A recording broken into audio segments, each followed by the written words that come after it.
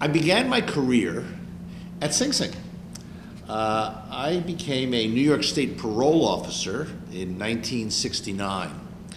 And as part of my training, my first assignment was to work in the parole office at Sing Sing. And as men would come into the prison, we would we would interview them and write up a case history for the use of the parole board later on when they became eligible.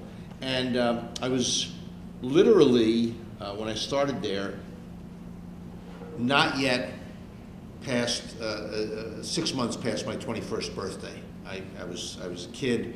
I don't think I was shaving. And I had grown up in the city in a middle-class household. I had gone to college. I hadn't grown up saying I want to be a parole officer. Certainly didn't grow up saying I want to work in prisons. I actually took a civil service job, and gee, this sounds interesting. And there I was. And on my first day there, a fellow whose name stays with me to this day, his name was Tony Contrero, who at the time was a senior counselor at Sing Sing, was assigned to show me around the prison. So here I was, this fresh-faced kid, and wide-eyed. I had never been familiar with crime. I had never been to a jail, let alone a prison. And here I was at Sing Sing, and he was walking me around, and the buildings were enormous and imposing, and the gates are slamming behind you. And I vividly remember walking past, down the length of the old cell block and talking. But what I remember most is that Tony Contrero said to me then, "Kid," he said, "there's nothing new under the sun in corrections." This was 1969. And so here I am today, 48 years later, nearly 50 years later, often speaking to young people coming to work in prisons and in criminal justice. And I say to them, "Kid, there's nothing new under the sun in corrections." What we do in this country to respond to crime is what we've been doing since Federalist times, since just after the Revolutionary War. We've been doing it the same way for more than 200 years and pretty much getting the same results.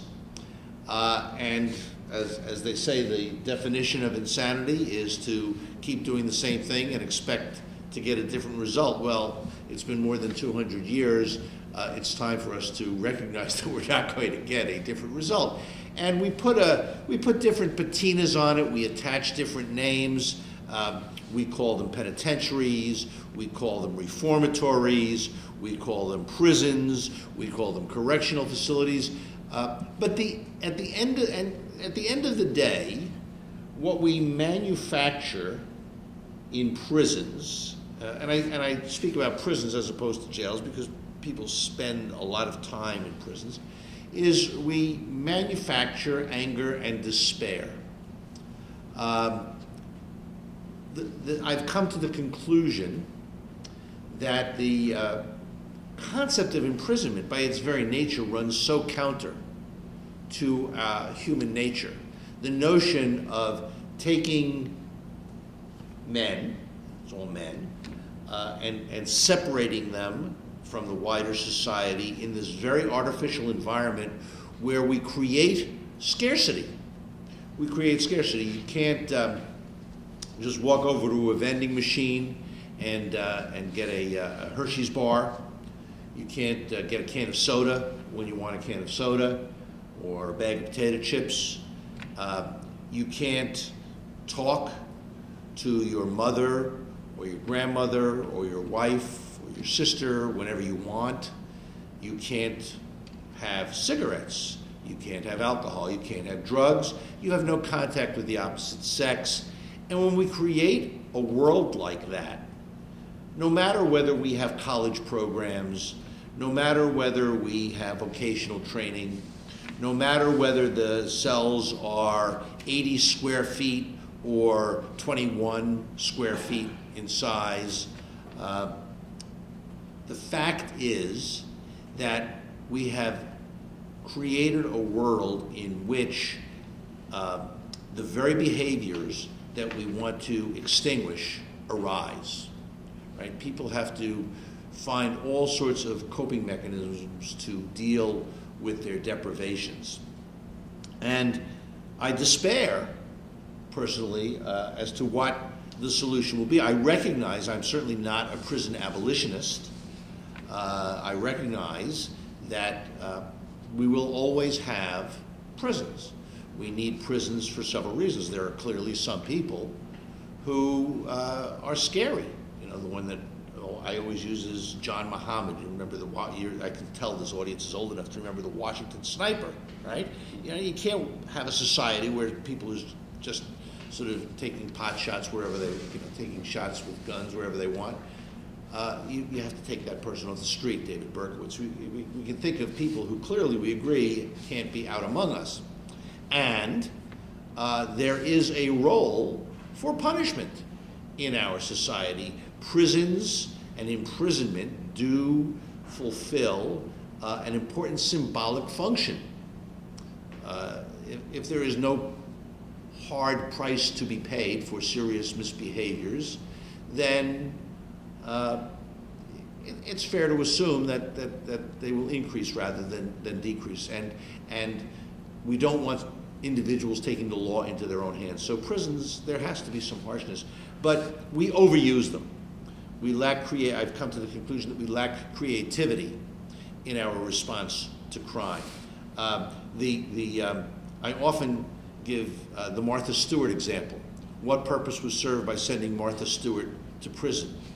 Could we not have achieved, I hope nobody here is a friend and neighbor. I guess she lives in the neighborhood. But could we have achieved the same social purpose of deterring her from doing it again, deterring others from doing it again,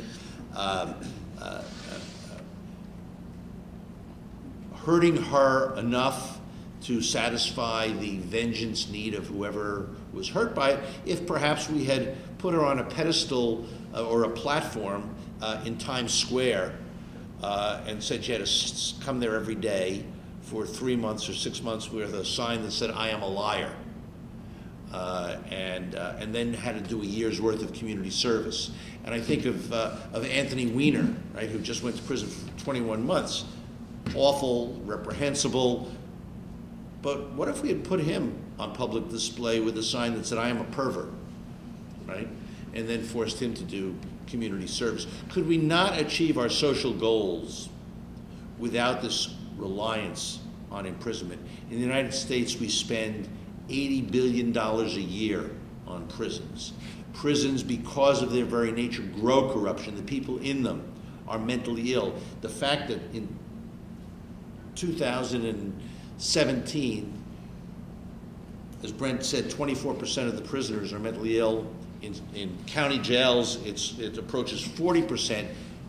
What does that say about our society? So, time to wrap up, I suppose. I think the importance of having something like a Sing Sing museum is critically important because we put people in prison in our name. We, the people, put people in prison. And too often, the public wants to walk away from that responsibility. And as long as they do, we will continue to get the results we have obtained. And unless and until people become more aware, become more connected, and take greater ownership of what imprisoning fellow human beings means, we will not see change. Thank you. So there's a lot to think about and talk about. Justin, we're looking forward to your comments. There certainly is, and that's a tough act to follow, two tough acts to follow, both from Dana and Martin, so I appreciate your time here today. Similar to how the commissioner started his career as a parole officer and ended up in a prison on his first day, I kind of took a strange route in finding myself in this industry, and I will call it an industry because it is a huge part of American society that people don't realize it exists, both local jails and state penitentiaries. I grew up in Westchester. I'm a product of the Westchester public school system. I've lived here all my life. I went to Colgate University as a history major. So the fact that I'm now a deputy commissioner at the county jail certainly was not something that I saw myself on a path to. Back when I was in upstate New York in the early 90s, I went to law school at Pace, and I found myself in the county attorney's office, working on things like car accidents and lawsuits and federal civil rights violations and things like that. And I quickly became involved in working with the Department of Correction right there in Valhalla, New York. You probably passed it on the sprain when you go by, right next to the Westchester Medical Center. We're the second largest department in the county after social services. We have approximately 900 staff members and approximately 1,000 inmates. It's a massive facility, and we like to say we're a good neighbor if you don't even know that we're there. You pass by us on the sprain. We're open 24/7, 365. It's an enormously expensive place to run. It's over $130 million a year. Virtually all tax levy, meaning that you as Westchester residents pay the salaries, the services, and the various things that go on there. Just to clarify for people, just to give you a very brief 101, the difference between jails and prisons, which a lot of people always kind of generally have an idea of what a jail is as compared to a prison, but prisons are essentially where you go after you've been sentenced. Jails are where you are when you're either sentenced to local time or awaiting trial. So most of our population is a very fluid one. What we're dealing with at the county jail are people who are coming in right off the streets in active distress. We process approximately 7,000 admissions per year. At any given time, we have, like I said, right now approximately 1,000 people in custody. Since I've been there for 8 years, we've seen our prison population reduce, which is a great thing. When I came in 2009, we were up in the 1600s. We've actually dipped down into the mid-900s. I don't take any credit for that, but I do point to our community partners and to the courts and to other county departments like probation, parole. There has been a lot of attention paid to prison reform in Westchester particularly. I'd like to be out of business, frankly. I'd like to go work for parks or teach history. Teach history or sell wind chimes on the beach or do something other than running a jail. There is certainly a place for it, as there's certainly a place for a state prison. But the footprint of incarceration in America is a large one. We incarcerate more of our population than any other Western civilization. I believe it's at a rate of approximately 7% of our population is under some form of custodial supervision, whether that's parole, probation, or actually in custody. So when you're dealing with a local jail like we do, as I said, it's a population is a very fluid one. In prisons, in state prisons, those people are there because they've already been to local jail, they've been sentenced, and they're now serving a sentence. We have people who are coming in active states of distress, having just committed or alleged to have committed a crime from all corners of the county and charged with everything from shoplifting at the Galleria to forcible rape, first-degree murder, things like that. And each one of those inmates is different, and you need to treat them like human beings with unique needs and unique backgrounds, unique threats, and certainly unique concerns. It is an enormous upheaval. As the commissioner said, removing somebody from society. In state prison, like you said about not even being able to buy a Hershey bar. In local jail, the similar situation is you've just been removed from your family. You've been removed from your home. Who's going to pay your rent? Who's going to worry about your lights being turned off? You may have a dog sitting in an apartment somewhere. I mean, you really are removed from your community. And there's a lot of things that go along with that. Your children. We have minors in custody, some of whom are just pulled out of the school system halfway through the day. How do we make sure that their educational needs are met? Given the fact that we're such a fluid population, we see an enormous amount of people coming into custody with co-occurring substance abuse issues, particularly the opiates right now. Mental health is one of our largest obstacles and concerns in county jails. I would say approximately, I believe, at our last check, roughly 60% of our population has some sort of a mental health diagnosis. And those are the people that we really focus on. I think the commissioner would agree with me that a lot of this population, particularly in state prison, kind of knows how to run themselves. They know how to jail, as we say, as a verb in the industry. People in local jails, really, a lot of them, it's their first time there, or they're there because of quality of life crimes. The trespasses, the criminal possession of a controlled substance, things like that. What's always interesting to me is when people ask me questions about it, like how do you make sure that you keep the axe murderers away from the pickpockets? What's interesting is your underlying charges, the reason why you came into jail does not necessarily reflect your institutional behavior. A lot of times the person who's there on very serious charges may be a model inmate while they're in the county jail, and that person who's there on very minor local charges may be the person that causes you the most concern with threats to self-harm, threats to your staff, the people that you have to have a very active hand with. Out of our 1,000 or so inmates, there's 5 or 6 at any given time that we have to devote the most care to, the most concern to, as to their in-custody behavior. They can actually tie up an entire shift with the amount of times going back and forth to the emergency room and to court and advocacy. I consider myself a reformer. We've made enormous strides in Westchester to try and change the model. We consider ourselves, you never want to be the best jail, but is there such a thing as the best jail in New York? We would like to be that best jail and be a place that others can look to. We've been awarded the National Mental Health Program of the Year by the NCCHE, the National Commission on Correctional Healthcare, as a result of our mental health initiatives, particularly with regard to reentry, with having men return to, because keep in mind a lot of local inmates are returning directly to these streets in Yonkers and directly to those communities in Katona. People in jail tend to discharge to the community rather than to go upstate. So we place an enormous amount of focus on our mentally ill population, our minors.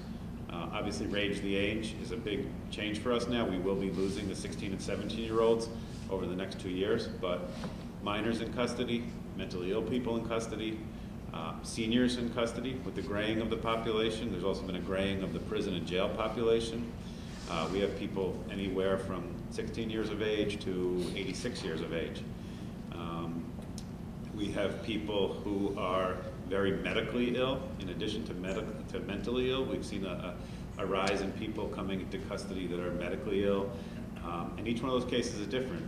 We may have to manage somebody who's actively undergoing oncology treatment.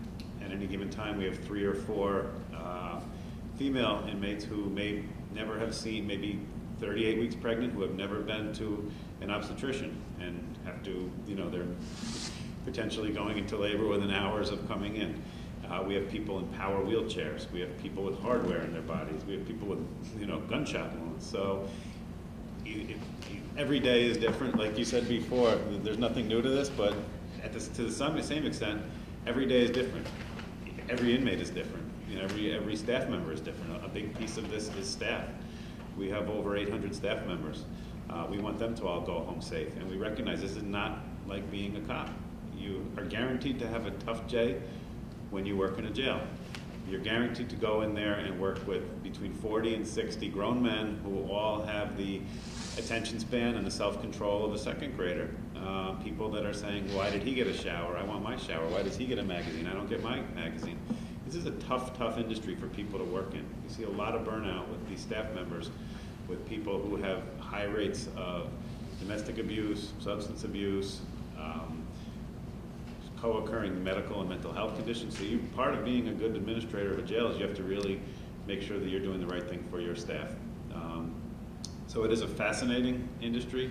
It's one that a lot of people don't know a lot about. I certainly did not see myself working in this or know much about it, even during the 6 years I was in the county attorney's office. So it is something that we all need to be aware of is going on in our backyard, because these people are returning to our backyards and our front yards. So I'm certainly thankful to be here and be part of it. So thank you. I want to open it up for questions. I have a number of questions myself, but I will defer to some of the people in the audience who I know have been listening carefully, and we have two real experts here from the state level, actually national level, and from the county. So my question is, Mr. Prime, you said that your office has the largest budget in Westchester County, followed by social services. I'm wondering where education is there to prevent those young men and women from ending up in a place where they're not ever going to get an education. Thank you. I said that we have the second largest, after the Department of Social Services, we have the second largest position count in the county. But regardless, we do have a large budget, well in excess of $100 million. What's amazing in this is roughly 80% of that budget goes towards staff salaries to pay for the approximate 900 staff members that we have at any given time. That being said, we do have a partnership with Southern Westchester BOCES. We do provide teachers on site, we have a principal, we have a school, and so we do have adult learning programs that approximately anywhere between 200 and 250 of our inmate population, our adult population, do participate in that, and that's voluntary. Every inmate under 18 is required to participate in school, and to the best extent that we can, we try and bridge with their with their school district that they come out of, these minors, on the outside. So we're trying to keep them in line with the same curriculum that they were following while they were outside in the world. So we do have TASK available, which is the new version of GED. And so people are part of the community. One of the key distinctions, again, between state prison and local jails is the average length of stay.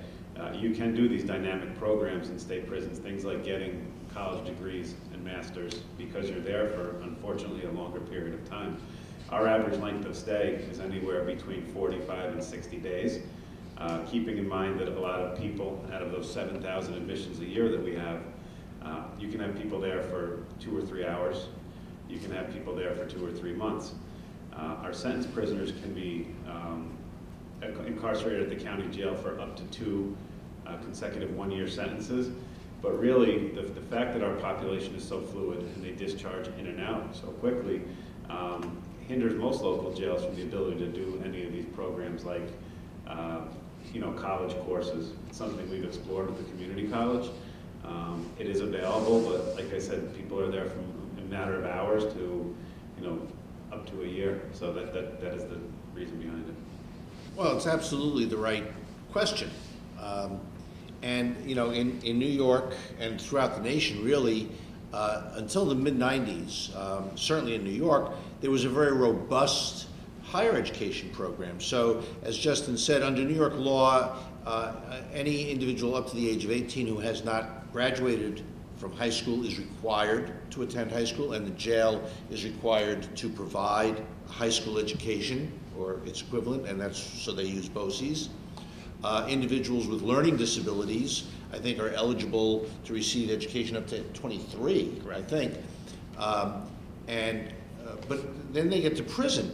And so up until the 90s, in New York, there was a very robust college program. Colleges all over the state, Cornell, Bard, Mercy, colleges all over the state were coming into the prisons and offering college programs, and the student tuition was being paid for by Pell Grants. In the mid-90s, when Newt Gingrich ran the Congress and they had the Contract on America, one of the things that they did was they basically did away with, they basically said that prison inmates were no longer eligible for Pell Grants, so there was no way to pay for that education. That changed in recent years, and you may recall several years ago that Governor Andrew Cuomo tried to bring back higher education programs in the prisons and took a lot of heat for it and ultimately had to back off. And ultimately in New York, they were able to rebuild the college education program throughout the state with money from the New York County District Attorney's Office. Cyrus Vance has been getting a bad rap this week. But the fact is that money that they get in fines and penalties from big banks that violate state banking laws, millions of dollars has gone into underwriting college education, including Hudson Link. And I think it's worth noting that of all the prisons in the state, Sing Sing has throughout been a beacon. Sing Sing has been very fortunate in recent years to have very forward-looking wardens, superintendents. Brian Fisher, who's a dear friend who spoke in this series the other night, was a champion of higher education and kept it going with private money, even in its darkest days. But today, because of the resurgence in state funding and the new eligibility for Pell Grants, there are robust college programs. And that's all good. The idea that we would have, when I was a young parole officer, after I left Sing Sing, I went to work on, and a parole officer works with men and women after they come out of prison, helping them to readjust, helping them with their reentry. And I did that for many years. And I vividly remember a fellow who came back to New York City after having served a prison term at Auburn Prison. And when he came to me, he was 34 years old. He had gone to prison when he was 17 for a murder charge. He was in a youth gang and had shot a member of a rival gang. And he came out after 17 years, and after 17 years in the custody of the people of New York State, he hadn't finished high school. Shame on us. That still happens. The idea that anyone who look, if you stay in prison 6 months, a year, 18 months, okay, but the idea that somebody stays in prison for upwards of 2 years, an adult, and in this day and age where you can't work if you can't read and write, right, doesn't leave prison with the minimum of a high school education and perhaps more. I don't believe a whole lot in rehabilitation. We can talk more about that. But I do believe that you can teach a person to read and write. We're much better at that than we are at Freudian analysis, right, or psychological mumbo-jumbo. I can't fix, I tell my students, only the shadow knows what evil lurks in the hearts of men. I don't know what evil lurks in the hearts of men, and I never will, but I know if they can read or write, and we ought to focus on reading and writing. Just briefly following up on that too, Commissioner, I'm always surprised at the amount of pushback that you get from the community on any kind of program that you extend to the incarcerated population.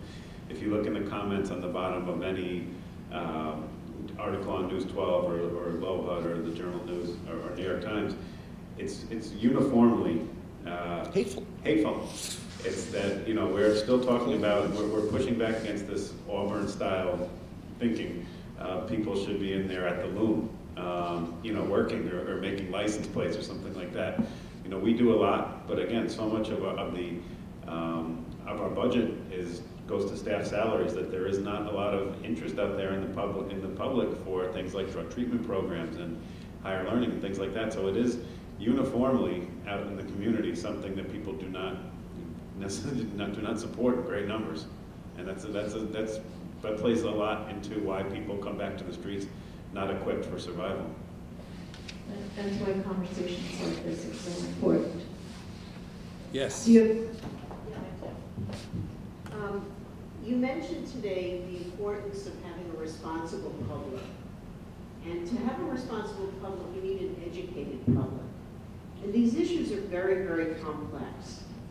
Is there anything happening where we could learn? I mean, I want to understand criminal justice 101 and understand the different sort of octopus arms that go out to each one of these things so that we can advocate individually as citizens, the ones that resonate powerfully for us, so that we can vote appropriately knowingly and be responsible to make the changes that would be productive? So I don't know specifically about Westchester County, although I'm sure there are organizations, but there are ways to get involved. And you're absolutely right, there is not enough of it, right? And certainly the popular media does not cover the issue of incarceration in a responsible fashion, right? As I always used to say to my wife, nobody writes a story that says nothing happened at Sing Sing today. Right? I used to tell my staff, you know, everybody watched Orange is the New Black and Oz or Law and Order, right? Every time, you know, Lenny Briscoe wanted to get somebody to confess, he said, if you don't confess, we're going to send you to Sing Sing, and they're going to put you in a cell with Bubba, and you know what's going to happen. It didn't matter if you were a white guy, Bubba was a big black guy. If you were a black guy, Bubba was a big white guy with, you know, Confederate flag tattoos. Didn't matter, but it's all about fear. So it is hard to get information, and because prisons and jails are kept far away. I mean, the whole debate in New York City about Rikers Island, right? We put the jails in New York City on an island in the middle of the East River that nobody even knows where it is. Prisons should be, as it is in Westchester, part of the community. It is. I like to say prisons are as much a part of the infrastructure of a community as firehouses and libraries, prisons and jails. It's just part of life, and the closer they are, the more people would see them and understand them, have the ability to go in and volunteer. But let me just say, in New York, there is an organization, and it's more relevant to prisons than jails. There is a wonderful organization called the Correctional Association of New York. One of its earliest founders, actually, was Thomas Mott Osborne.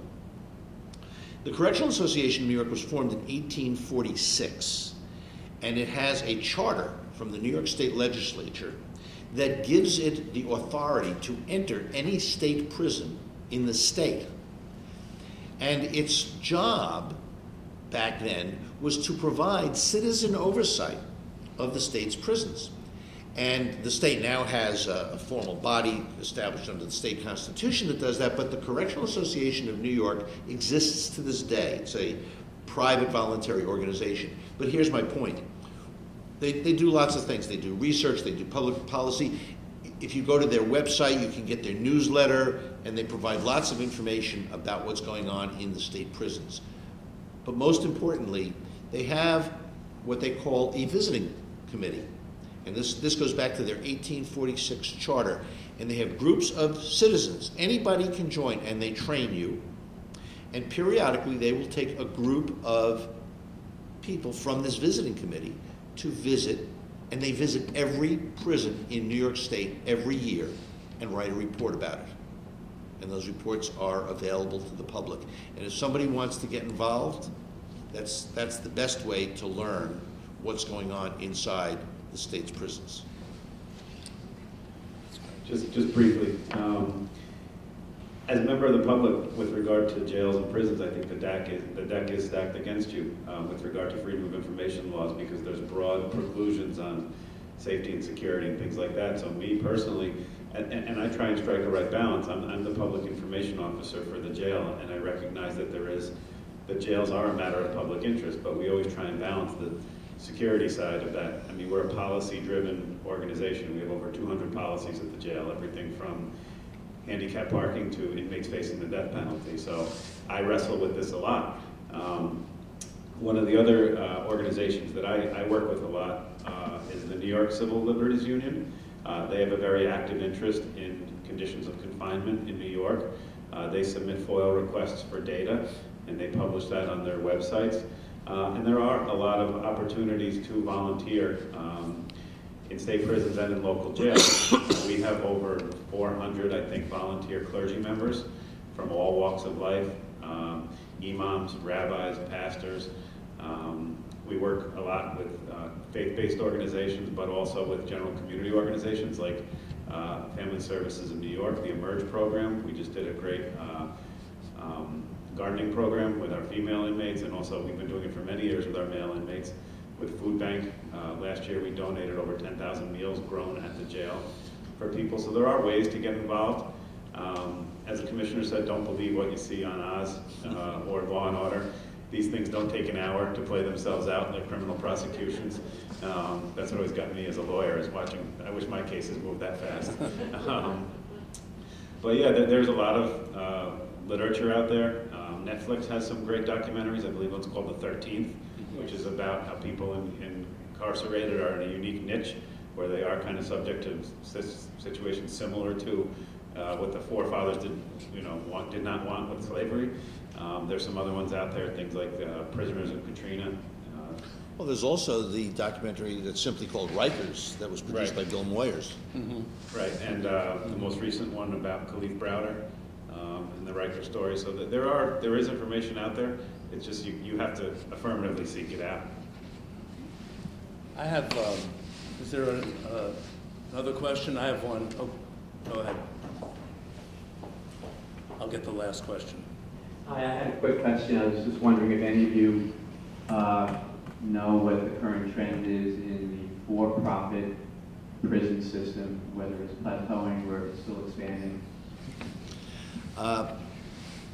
In the waning days of the Obama administration, I was getting a flurry of calls from investors, private equity firms, hedge funds, asking whether they should sell their investment, get rid of their investments in private prisons, because the Department of Justice at the federal level decided that they were going to get out of the business of using private prisons. Their fortunes have turned around considerably. The private prison industry is booming. I don't think we're in any danger of it taking over. And I think we have to separate what the companies that are in the business of private incarceration, and mostly we're talking about a company called GEO, another company called Core Civic, which used to be Corrections Corporation of America, and a somewhat smaller company called MTC Management and Training Corporation. But those are the three predominant players in the private incarceration market. But I would divide their work into segments. So there's a growing segment and a growing business for them in immigration detention. That has, so to speak, saved their cookies from going down the tubes, and that all gets caught up in the whole immigration debate. But that's really right now their major guaranteed revenue stream. Then they do a piece of business with the federal government, where they house prisoners for the federal government. And then they do a piece of business with state and local government, where they house prisoners for states and municipalities in a variety of different ways. Let's put aside the immigration population, but just among prisoners convicted or accused of crime, right, the business that Justin and I are in, they only account for about 8% of all the prisoners in custody nationally. And they grew for a while, but they've plateaued. So, and in fact, had the federal government pulled the rug out, they would have gone down. But then the immigration thing came along, and so overall their business has improved. You can spend a whole evening just talking about the pros and cons of private prisons. Obviously, the primary concern is the notion of people making a profit on human misery and on the confinement of others. But keep in mind that there are lots of other ways that, as Justin referred to it as an industry, that people make money on the industry. Everybody from the local greengrocer here in Westchester County, who provides fruits and vegetables to the 1,700 men at Sing Sing, to medical providers, right? Phone companies. There are lots of ways that people make money on imprisonment, private prisons being one of them. And I think the quality of work that private prisons do, in what I've observed, is, look, private prisons are private companies. They're going to do what they're going to do to maximize profits. But they're under contract to a government entity. And if that government entity writes a contract that is so poorly written, that doesn't have performance standards, and they don't hold that private provider to account. If they write a contract that says, we're going to give you 2,000 inmates and we're going to pay you $100 a day, and the government, the state or the municipality doesn't say, and you must have so many officers, and your officers must be trained for 6 months, and every inmate shall get so many hours of education every day, and there shall be a nurse on duty 24 hours a day. Shame on government if government doesn't enforce that. And I think a lot of the bad things we read about private prisons are really the result of government saying, here, take our money, take these people off our hands, and don't bother us. And that gets the whole question of citizen involvement. We get the prisons we want. We get the prisons we deserve based on how much time and effort we put into it. I have one question about recidivism, okay? Because this whole question, it's bothered me for a while, but one of the last panels, one of our panelists said, the numbers on the percentages on recidivism are inflated or distorted because more than half of the people who are going back into prison are parole violations rather than repeat offenders. And that is important because in the subject of reentry, if a community is resistant to inmates coming out of prison and moving back into the community because they think that they are predisposed to committing more crime, when in fact the numbers are not really accurate. Can you comment on that? Is that, I mean, this is a loaded number where you look at the national number and they say 67% of the people in prison nationally are going to go back in after they're released. 42% in New York State. Can you enlighten us in any way? That's usually 2 weeks worth of lectures in my class on this question. But your point is a valid one. So typically, we talk about 40 to 50% of the people released from prison returning to prison within 5 years. That's a very narrow definition, because if you said what percentage of the people released from prison end up in a county jail and then maybe do 6 months but never come back to state prison, it would drive it even higher. So that number, so when the state of New York reports its recidivism, they are only reporting people who return to state prison. So if you get out of Sing Sing after you've done a couple of years and you get arrested and you do 6 months or 9 months in Westchester County Jail, you don't get counted.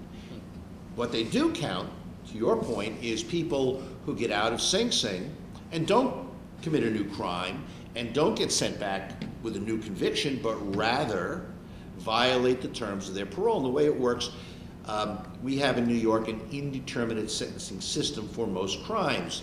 So when you hear 3 to 9, 1 to 3, that means that an individual goes to prison for an indeterminate period. And how long they spend is determined by a parole board. And the 1 or the 3 or the bottom number is the minimum they must serve. They can't get out before that, but any time after they've served that, the parole board can let them out. So, for example, a person who gets a sentence of 3 to 9 must do 3 years, but can be released after 3 years, but before 9 years. And when they get out, they essentially sign a contract with the state. It says, I will be a good boy, and I will follow a bunch of rules. Let me tell you, there's not a person in this room that could follow those rules. You remember the famous saying, Judge Wackler, our former state chief judge, said you could indict a ham sandwich?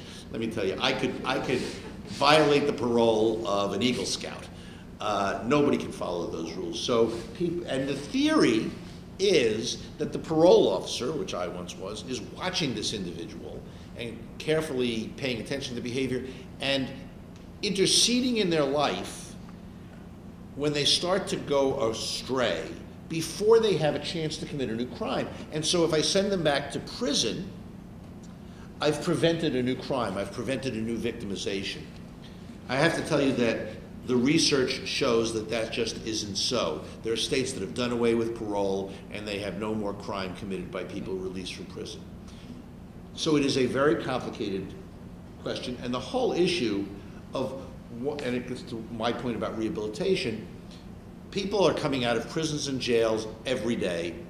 The ones in Westchester County Jail are coming back to, as Justin said, Yonkers and Katona and Mount Vernon, and the ones from Sing Sing are coming back to Yonkers and Katona and Mount Vernon, as well as Brooklyn and Queens and Long Island, and probably a few going up to Albany and Buffalo. But they're all coming home. So everybody comes home, and everybody on the day they're released has some statistical probability of succeeding or failing based on who they are, based on their life experience, based on their interpersonal abilities, based on how they experienced imprisonment, but based on a couple of other things that just make sense. If we release a person, a man, from Sing Sing prison after he's been locked up for 5 or 6 years, and send him back to the city of New York, let me just digress for one moment. That tour that Tony Contrero gave me in 1969, I vividly remember him taking me into one of the industrial shops at Sing Sing, where I talked to a prisoner who said to me, yeah, when I get out on parole, they're going to give me $40 and a suit of clothes. And he said, that's enough to buy a gun. Today, when we let people leave Sing Sing, we still give them $40 and a suit of clothes 48 years later. We haven't changed it. So that's, the difference is you can't buy a gun for $40 today. But they come out, and if they leave Sing Sing, and they're going to go back to New York City with $40 and a suit of clothes, where are they going to live? Are they going to live on the streets, become one of our homeless? Are they going to go to one of our homeless shelters, which people, when I ran the city jails, told me they liked the jails better than the shelters. They were safer and cleaner. Where are they going to work, right? And most of the men and women in prison and jail are addicted to something, alcohol or drugs. And if we send them back to live on the street with no job and an addiction, they're going to get high. And if they get high, they're coming back. So when I say I don't care for the term rehabilitation, I think we don't pay enough attention to making sure that when men and women leave prison, they leave with a home, a job, and a plan to stay sober. And I say this all the time. Take care of those three things, and the rehabilitation will take care of itself. I agree, and I know we're wrapping up on time, but rehabilitation and reentry, these tend to be touchy-feely subjects that I think people associate with people being soft on prison populations, but it is a key safety component of having a successful jail or prison system is getting these people ready to hit the streets, particularly in a local jail where the majority of our people are going back to the streets on the bus or walking out the front door. So what we try and do at Westchester is make sure that really the basics, the $40 in a suit, are there for our people, whether it's discharge prescriptions so that they can get their medication that they were taking in the facility, some of the best mental health and medical care that they get while they're at the county jail, getting their Section 8 benefits restarted so that they have a place where they can go right to DSS. A lot of things terminate upon your walking in the front door of the county jail.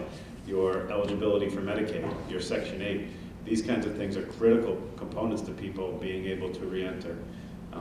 With regard to recidivism rates too, it's interesting because this is all, it's very interesting to people as data, but it depends on where you set the goalposts. How many people are going to recidivate within 24 hours? Probably not many. How many within a year or 6 months?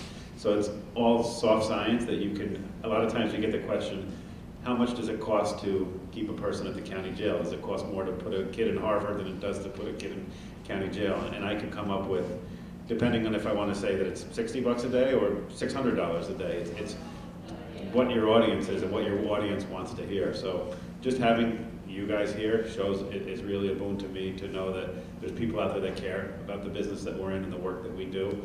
It's not just about banging bars and bread and water and that kind of stuff. It is about restoring broken people and showing compassion to people that are tough to show compassion to. It's a tough business, and it's people that, you know, we all see are damaged and can damage other people, but it's a public safety concern. And just one last one. We don't do it, I don't suggest that we pay attention to those things out of charity. I suggest we do it out of self-interest. Correct. Well, this has been a really interesting program. I appreciate our experts here, and my hope is that the Sing Sing Prison Museum, what will make it the best in the country, is not only that we're going to tell this compelling story that pulled the curtain back from this largely unknown story to most people of the history of Sing Sing, but also be a platform for all these different programs and issues that are not going to be resolved tonight, may not be resolved over a period of time, but I think Sing Sing Prison Museum will be the right place to continue that conversation. So please join me in thanking our panel.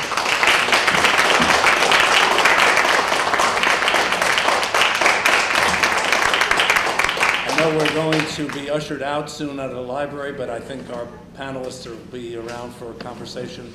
Thanks again.